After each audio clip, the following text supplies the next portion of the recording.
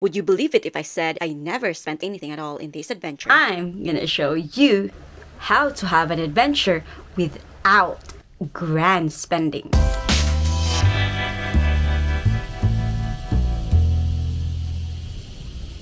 Ordinarily, when planning a trip, first question would be, where should we go? No. Not in this channel. Here, the first question we're going to ask is, how much can I spend? But really, the real question is, how much am I willing to spend? Let's check on my large wallet, which I really don't trust in these times. Oh dear. And aside from the Philippine pesos, there are countless of receipts, more receipts, useless cards, and coins. Let us count how much I can spend in this adventure. 100. 1, 2, 3, 4, 5, 6, 7, 8, 9, 10, 11. I am capable of spending 111 yen. They ask you how you are, you just have to say that you're fine when you're not really fine. It's okay. At least I'm rich in stuffed toys. Okay, enough about the drama. I've already accepted how broke and cheap I really am. But this bucket list will not act by itself. That's why regardless of how penniless I really am, I have to go on an adventure. I just have to get so creative that I don't have to spend any money at all. Because this cannot simply afford taxis or bus. I only have two options. Either I use my bicycle, or I use the way of our ancient ancestor, Which is using my own 2 feet. It doesn't only save you money, it also makes you exercise. Small and large shrines are everywhere. That's why hiking in Japan is also part sightseeing. I personally recommend. A few moments later.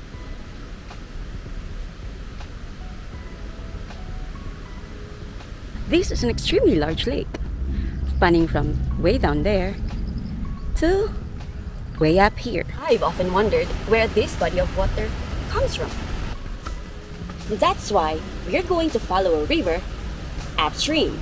The fact that this greenery and clear waters exist in the middle of a busy city in Mishima, along a busy highway even, is amazing to me. And the fact that this is not a single exemption blows my Filipino mind away.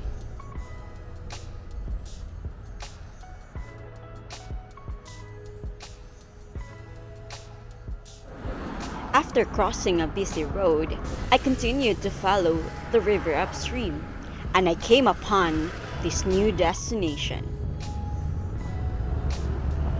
The ground was a little bit wet from the rain showers yesterday. But I like this place the most because you could not just only get up and close personal with the waters. There were little to no people at all.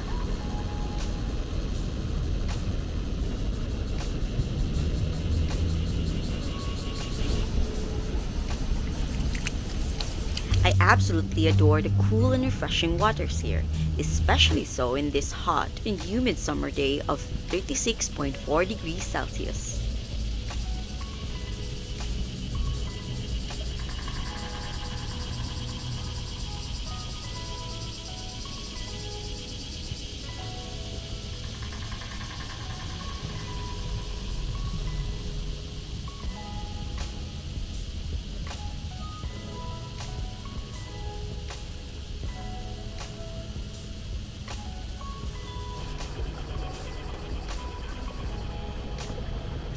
After a quick rest and shade to cool down, I went about my adventure once again, following the river that I still don't know the name of.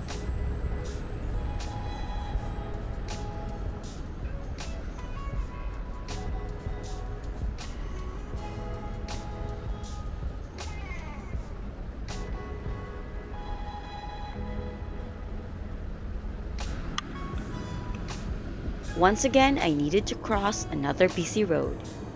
I entered into Seseragi Nordic Trail.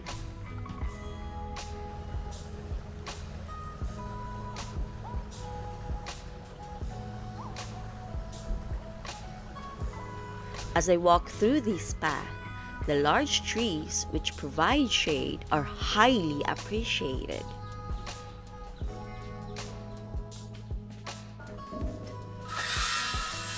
By this time, because of the heat, I almost turned back and thoughts of giving up continued to entice me.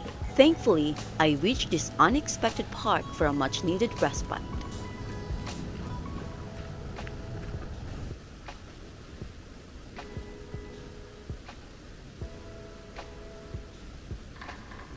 These trees are momiji.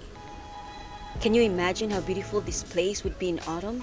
A river sandwiched by brilliant red maple trees. I hope I have time to come back. I was already walking for more than 2 hours, and I desperately needed to take a break. My feet hurt too much at that time to care for propriety.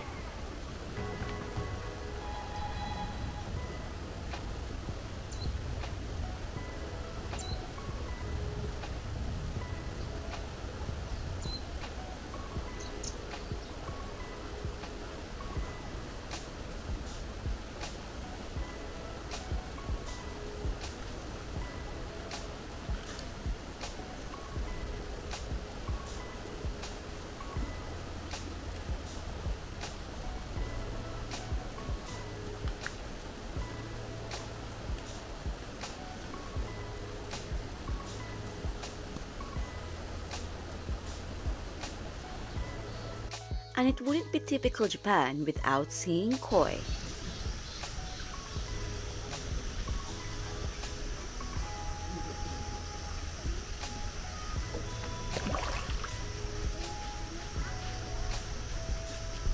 I thought at first that this was a small park, and boy was I glad that I was wrong, because this was an amazingly beautiful place, very zen.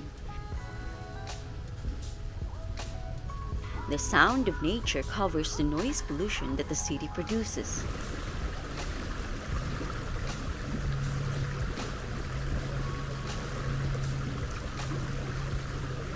As I continued my adventure upstream once again, this small walkway in the middle of the river was a foreshadowing of what was to come.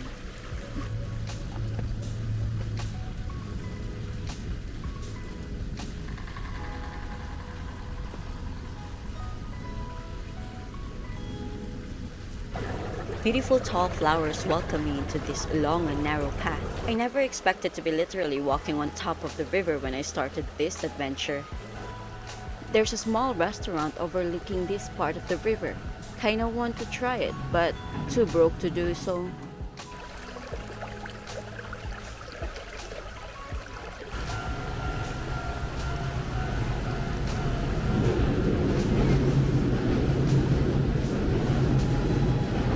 Is it just me, or does anybody else likes going under bridges too?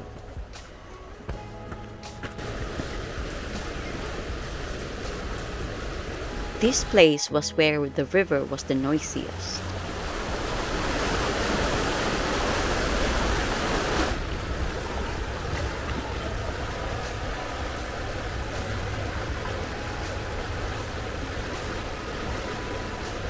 Places like this are why I find Japan attractive. It has the historical charm with modern comfort.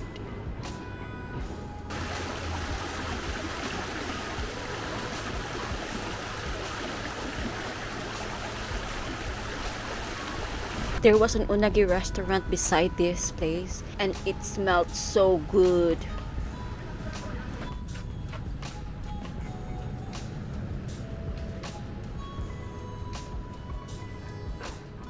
I had to cross another busy road and enter this very narrow street and into this large temple. I'm not even going to try and pronounce the name of this temple. When I saw the cemetery in this historical place, I thought I was lost.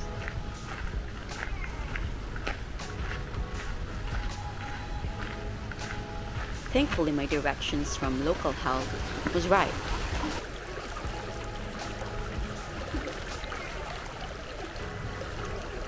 After hours of walking, I finally discovered the name of this river. This is Genbe River.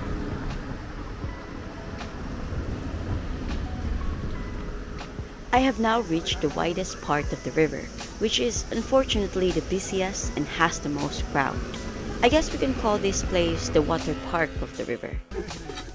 There were children having fun, playing, and splashing around, while parents gushing about God knows what. The next part of my adventure wasn't just a long and narrow path like before. It was also wet. Honestly, my feet were tired, but I wasn't ready to give up yet. And thankfully, I didn't wear shoes, so it was an easy decision.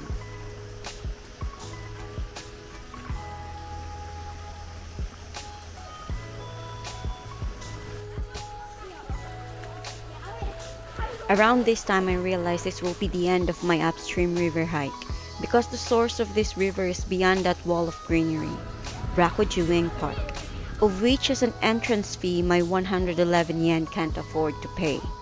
So I went home on the shortest walk possible, being in constant state of hunger because of these restaurants.